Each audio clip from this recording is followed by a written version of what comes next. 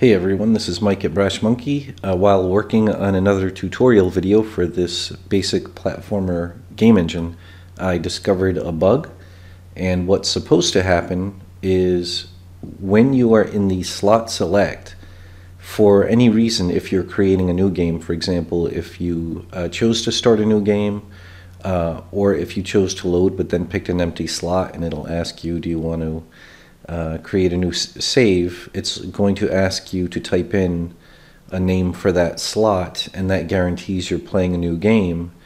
And the first time you play a new game, it shouldn't just go to the first playable level, it should bring you to level, or what's called layout 0, which is the intro cinematic.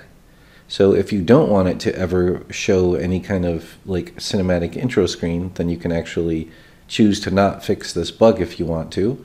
But I'm going to fix it, and I'm going to show you how. Go into the slot select, press Control E to go into the events, or down here choose the slot select events. But like I said, I'm just gonna from here press Control E.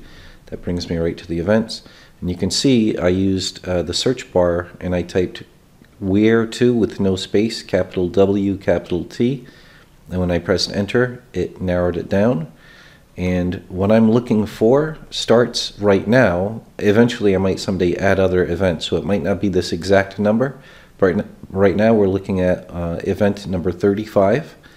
And what's really important is you're looking for a player, to tell the game that it's done entering the new name. So in this case, we have keyboard pressed, but return pressed on the keyboard. But here we also have the done button is pressed, which is the same thing. So we're going to be editing both lines 35 and 39.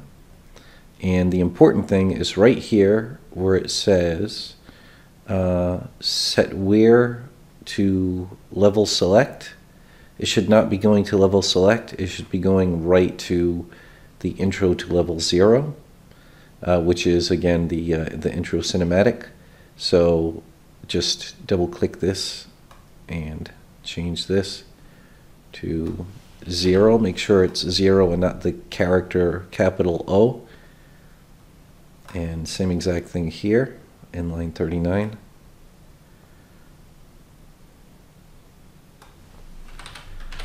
And then I will test this to make sure that fixes the bug.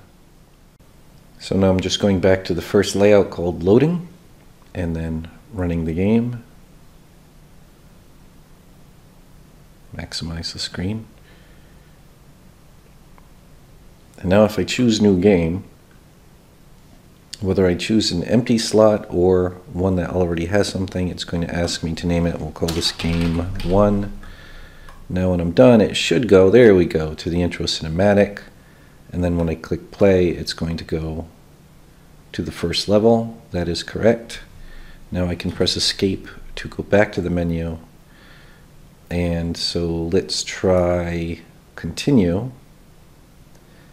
And now if I pick the same thing, it should bring me to the level editor. That is all correct. So it looks like that fixes the bug. So if you want to fix that bug yourself, that's the way to do it. I will be updating the actual downloadable zip file for the platformer engine with this fix in it. So if you've not done any work yet, that's the easy way.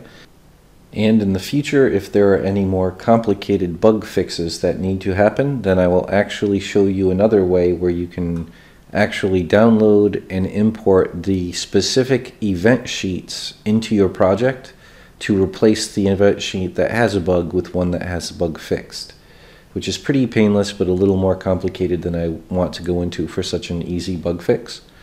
So that's it for now. My apologies for the bug, but I hope this resolves the issue for anyone. And that's it. Thanks for watching.